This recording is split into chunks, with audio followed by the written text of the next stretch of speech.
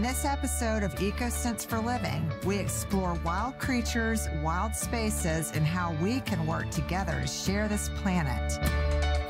You're actually more likely to die by champagne pork than be killed by a venomous snake here in America. If we weren't protected here and you weren't looking at beautiful pine trees, you'd be looking at a subdivision. So if you can help maintain habitat for black-footed ferrets, you also are going to have this great umbrella effect of protecting a vast variety of other wildlife species.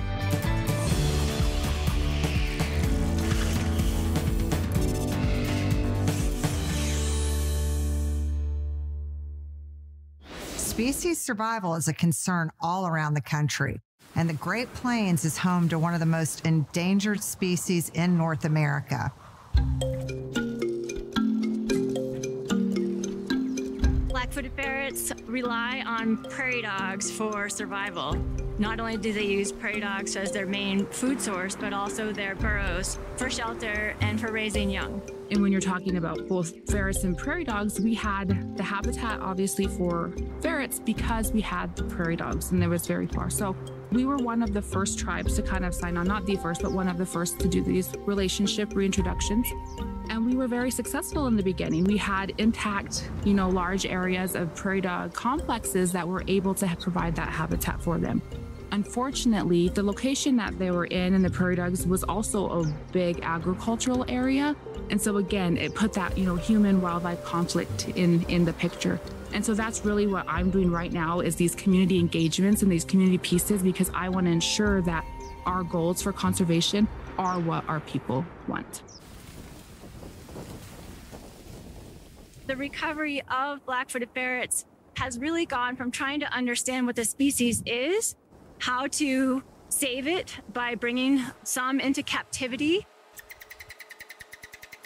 and then also some amazing efforts to reintroduce the species into the wild. Black-footed ferrets are the most endangered mammal in North America. There are fewer than 300 in the wild today. To meet recovery objectives, we need 3,000 animals in the wild. So we have a long road to go. In the big scheme of things, in order to recover black-footed ferrets, we need anywhere from about 500,000 to 1 million acres of prairie dogs throughout the Great Plains, from Canada to Mexico.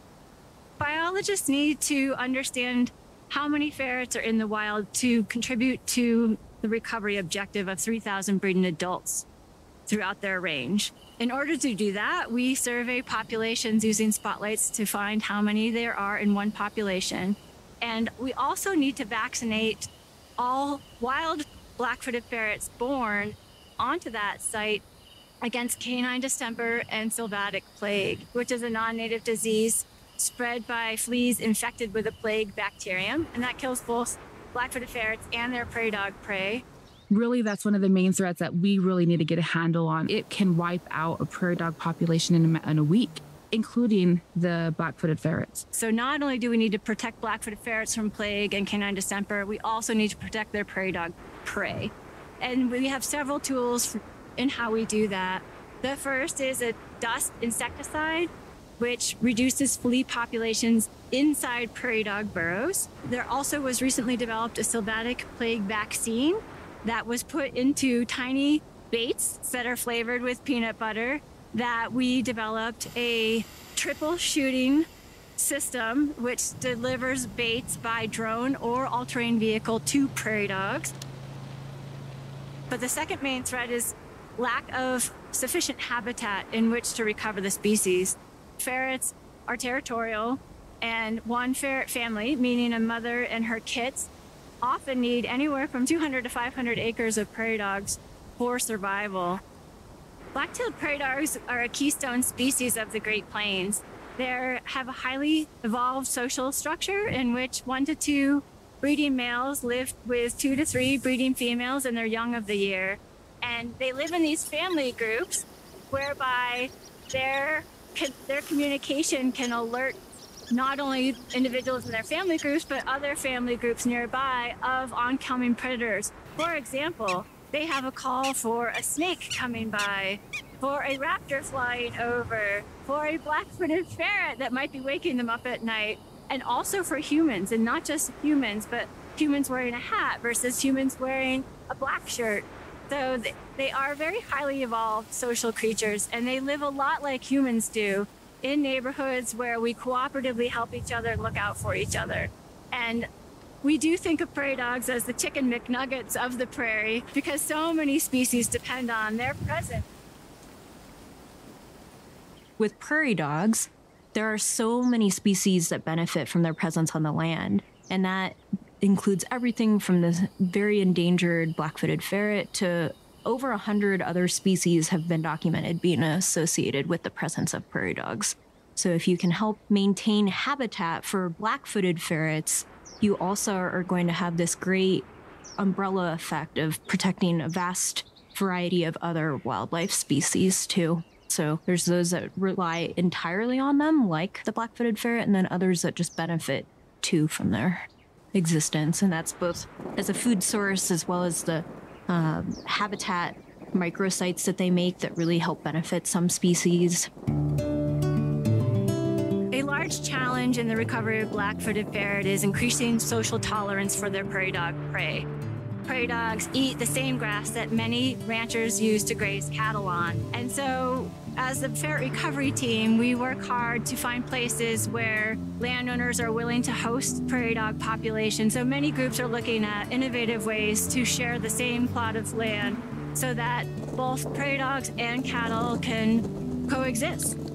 But just to know that we were so part of that last little pocket was very important, not only from a Lakota perspective, but from the ecological perspective. That is very important to know that we still have the native habitat that we weren't seeing anywhere else globally.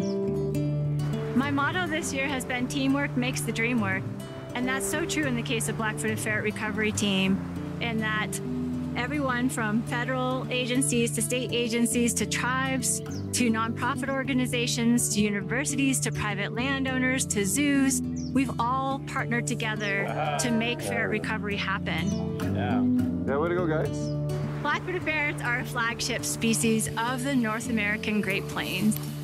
So by saving the black-footed ferret, we're also saving a piece of the Great Plains that's part of our American heritage. When you think about the name Disney, you usually think about theme parks, but you might also want to think about conservation.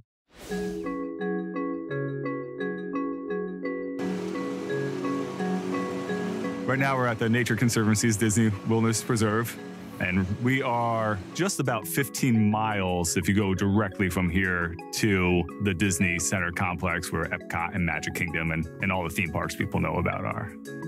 So the preserve itself is 11,500 acres altogether, and the preserve was protected back in 1992 when it was handed over to the Nature Conservancy, but the story actually started back in the late 1980s when the Disney Corporation was looking to build out on their land.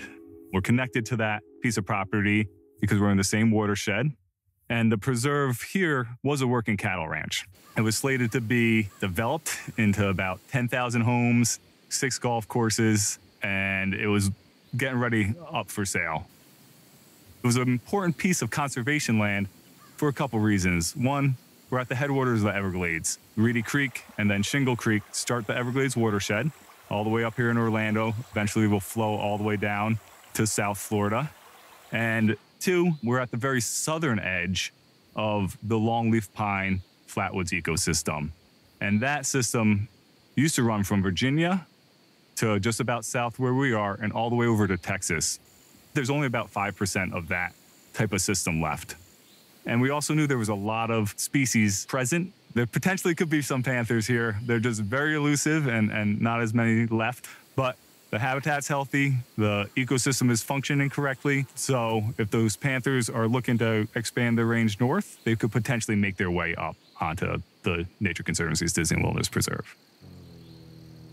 When you develop here, especially in Florida, you're gonna impact a wetland. So Disney was gonna impact about 500 acres of wetlands. And they said, isn't there a better way to do this? Disney and their partners chose to mitigate the loss of wild lands to development by finding other nearby land to protect. So the Walt Disney Company funded 20 years worth of restoration projects on this habitat, and they've helped protect another 3,000 acres right next to us. If we weren't protected here and you weren't looking at beautiful pine trees, you'd be looking at a subdivision. It was already slated and approved to be built upon, so we might be teeing off on the first hole right now instead of looking at beautiful trees. Altogether, if you count our pastures, we have about 18 different habitats on property.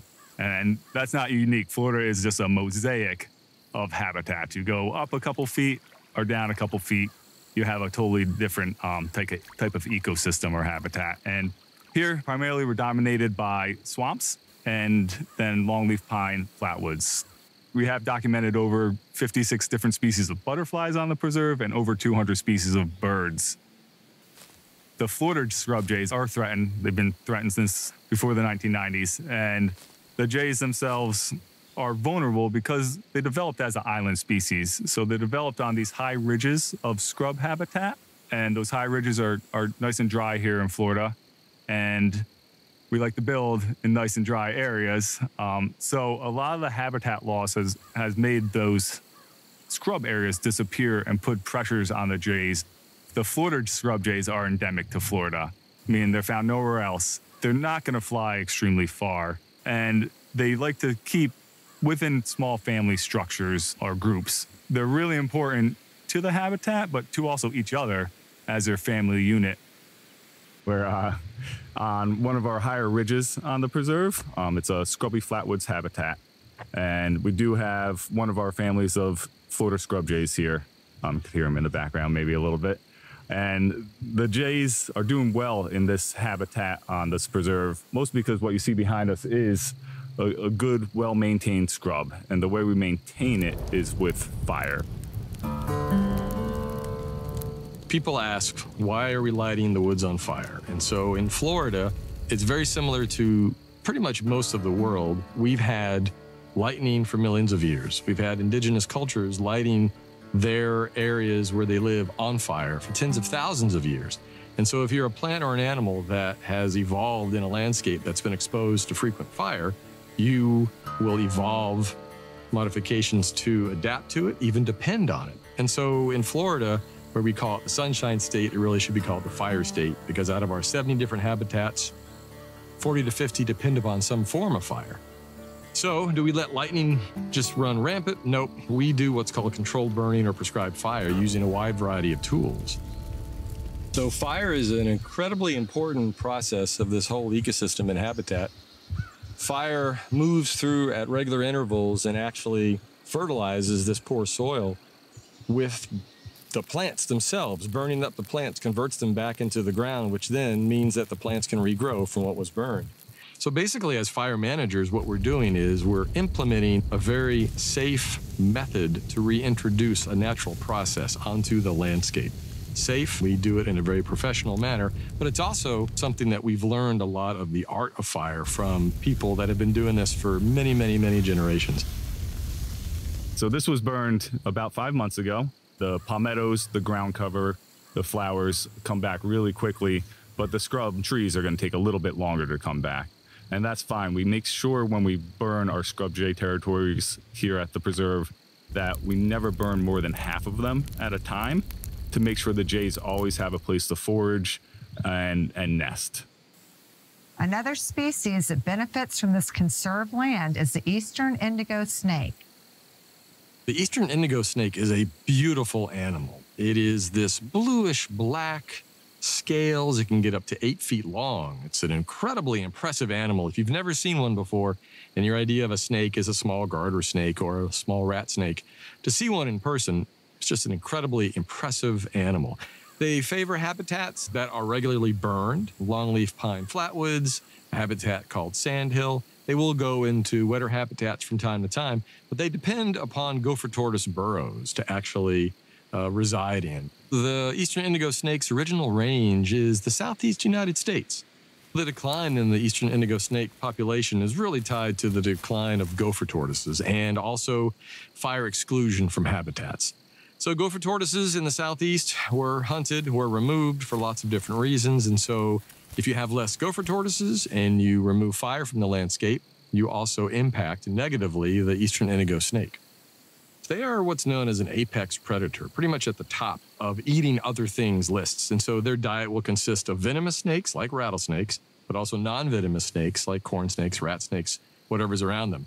So what's important about that is removing the eastern indigo sort of releases some pressure on other species that might expand beyond what that habitat can provide. They may prey more on, say, songbirds. And so there's a trickle-down effect once you start removing components. The Nature Conservancy is part of a coalition of federal, state, private conservation organizations that are coordinating the breeding, the release, and the monitoring of eastern indigo snakes to that region. The goal for all of those partners is to release 300 snakes within 10 years. So the snakes themselves are being raised and bred in a facility within the Central Florida Zoo. Once the snakes get large enough to live on their own, then they're taken up to the Apalachicola Bluffs and Ravines Preserve and released directly into the gopher tortoise burrows.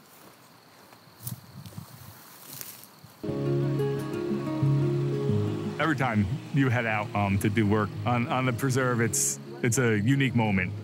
You might come across a gopher tortoise or a meadowlark or a deer. So you just never know what you're gonna see. And then since we manage the property with prescribed burning, you get to watch how an area that was burned regrow, flower, and then go through the cycle of the next 2 years and seeing the different flowers and the different plants that are out there. And then you get to see it reset again. It's always a special moment to be on the preserve and see what's out here.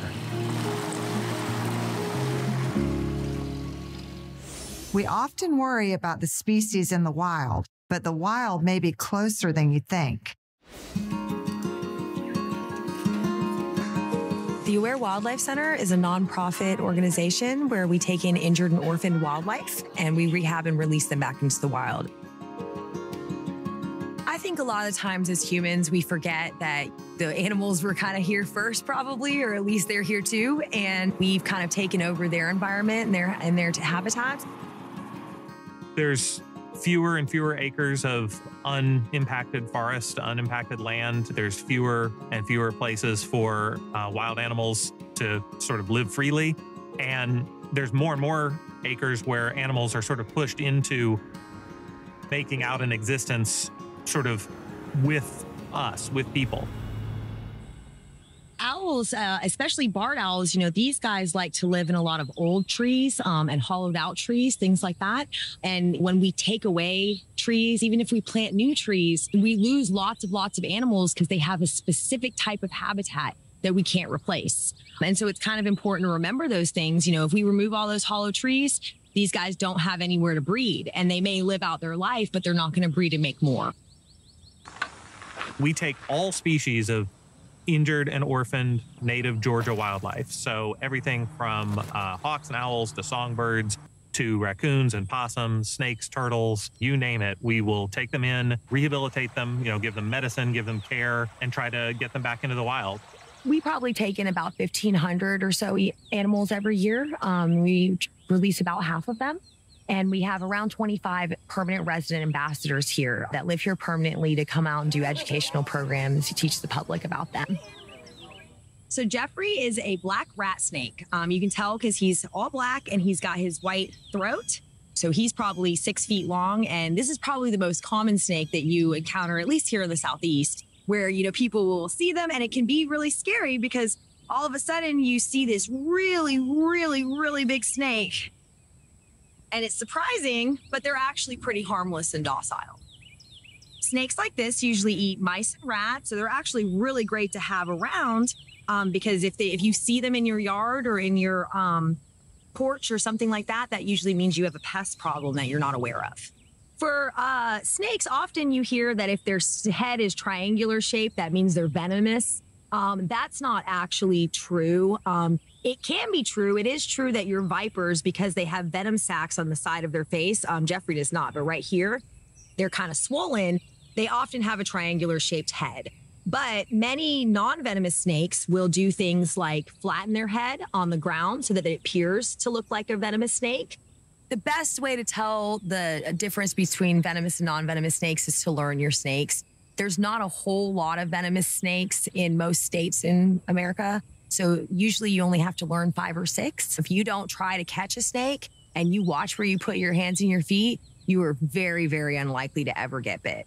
You're actually more likely to die by champagne cork than be killed by a venomous snake here in America. You're more at risk at a wedding than when you're in your yard. The biggest threat, the biggest impact to the patients that we see is that they get hit by cars.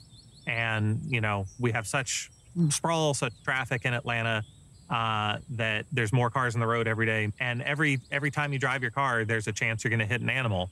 The number one piece of advice we give people, the easiest and most impactful thing you can do to help save wildlife from getting injured, is don't throw food waste out the window of your car. People think maybe if it's biodegradable, it's okay.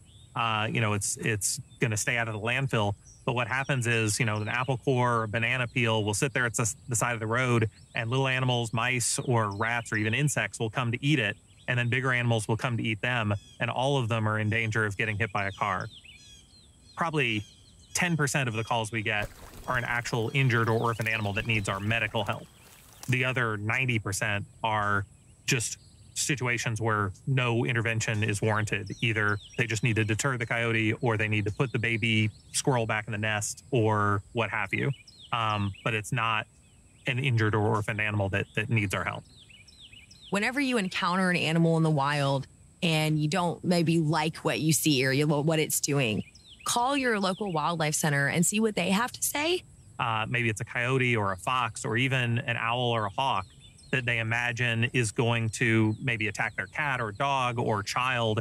And, you know, some of those things are theoretically possible, but almost always it's possible to just coexist with the animal by deterring it, you know, making loud noise, scare it away, remove food sources so you're not attracting the animal to your house.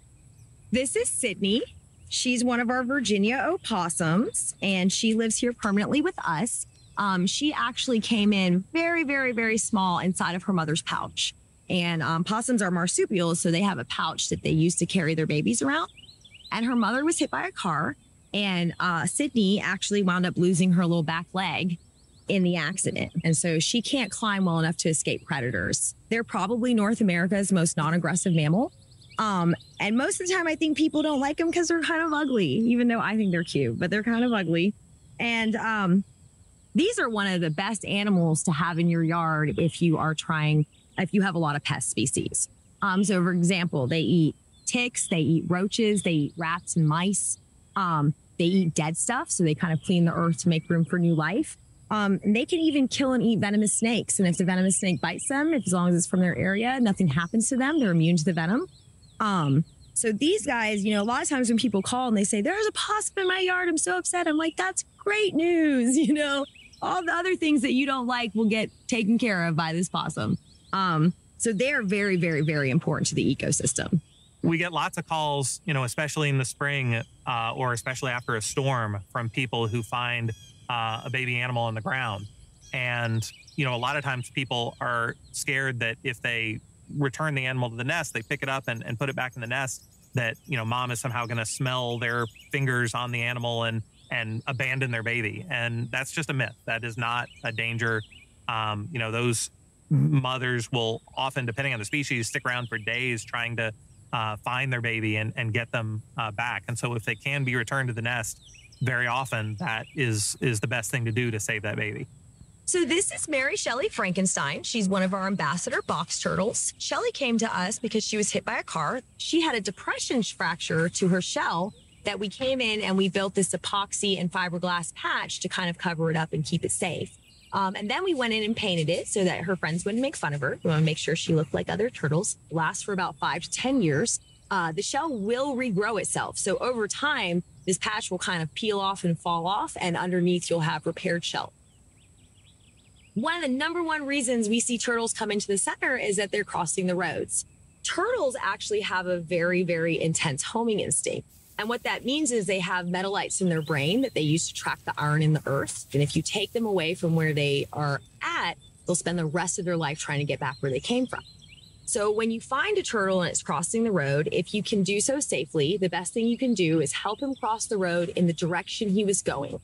Even if the direction he was going is totally developed, lots and lots of building, concrete jungle, that's okay. That's where he's going. If you take him back to the side that he came from, she's just going to turn around and she's going to go right back where she was going.